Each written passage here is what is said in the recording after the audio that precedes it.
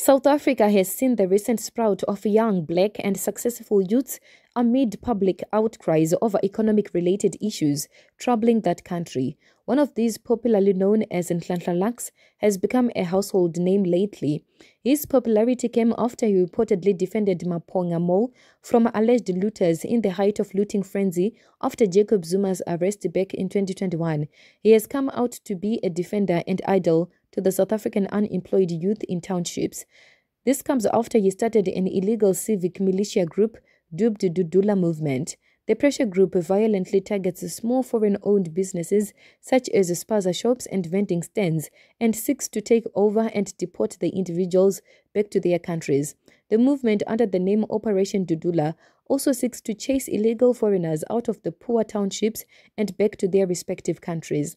The interesting and charming character behind the movement has captured the attention of the public, but there is a lot about him that the public doesn't know. Nhlanhla graduated from International Hotel School in a hospitality diploma and QF6. He later trained and qualified as a pilot. He claims to have worked in the hospitality industry before becoming a pilot and starting his business.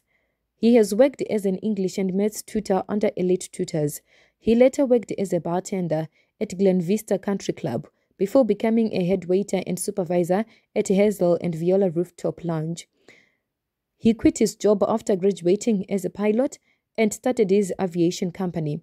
As someone with passion to work amongst his kind, he became a vocal individual in Soweto townships before being elected as president of Soweto Parliament.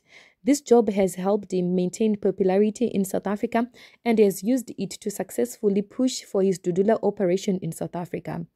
Nhlanhla, a 35-year-old this year, is an entrepreneur and businessman who claims to have come from a poor background and built his empire from off scratch.